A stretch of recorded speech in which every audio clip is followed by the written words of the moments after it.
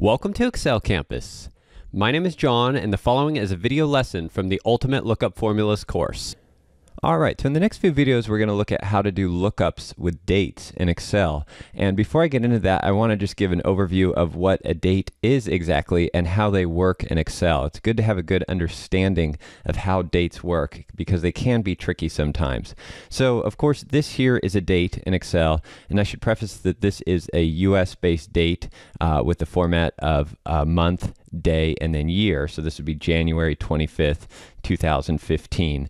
And basically dates are actually numbers in Excel. They're stored as numbers and we just format them as dates. So this cell over here to the right of it is actually that date formatted as a number. And if I show you how that works, if I'll just copy this cell over here and paste it right here.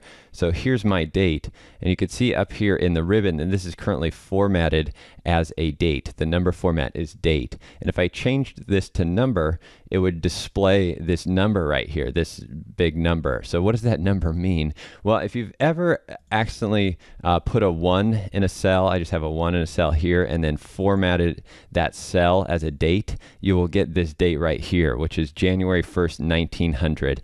And basically what happens in Excel is the date system in Excel starts on that date there, January 1st, 1900. So basically what this number is showing right here is the number of days since that date. So if I was to put a 2 right now, this cell basically just contains a 1. If I was to put a 2 in the cell, just hit Control Enter there, this will display January 2nd, 1900. So each number, each increment of one whole number is a day in Excel. So we are currently 42,029 days from January 1st, 1900 for this date here. So that's how many days have elapsed since 1900. So that's basically how dates work. Now dates can also contain times. So this particular date here is a date and time, and you'll see it's formatted that way. If you look actually in the formula bar up here, you'll see the full timestamp with a space after the date and then the full timestamp.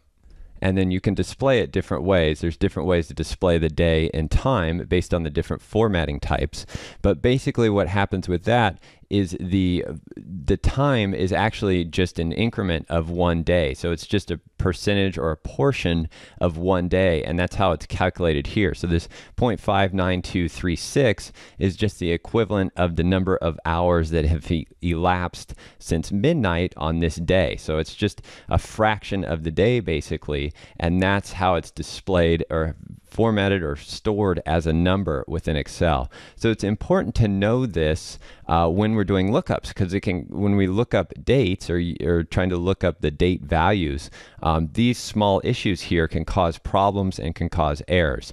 So we first are going to just understand how this works, and then in the following videos I'm going to explain how we can do lookups with dates and how to get around some of those potential errors. So that was a video lesson from the Ultimate Lookup Formulas course. This is an online video course with over 100 short video lessons like the one you just watched. This course is comprised of 8 training modules with practice assignments to help keep you on track throughout the course. You can watch the course anytime, anywhere, on any device.